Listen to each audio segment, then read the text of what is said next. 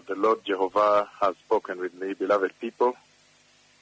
The Lord Elohim, Jehovah Adonai, He's spoken with me, beloved people. And the Lord has spoken about the zero countdown to the coming of the Messiah.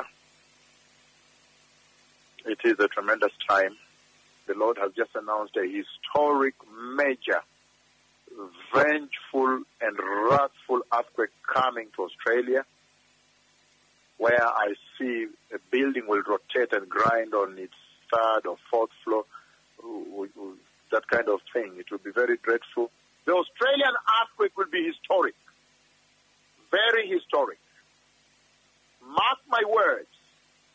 Mark these words. The Australian earthquake will be historic, and it will be a shock to the earth.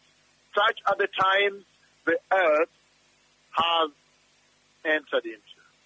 Such is the dispensation and the hour that the earth has walked into. Be holy, blessed people. Choose righteousness. The Messiah is coming.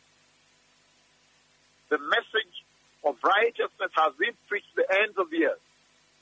All of you know what you ought to do to see the glorious eternal kingdom of Jehovah in heaven. Otherwise you go to hell. So let all nations now repent, that the devil may be proven a liar, that everybody may enter eternity with God in heaven. Let everybody try. It's not a good thing to incinerate in the lake of fire with Satan.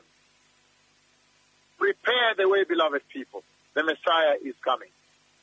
This is the one about whom it was written that, see, I will send you Elijah the prophet to prepare you before the dreadful day of the Lord.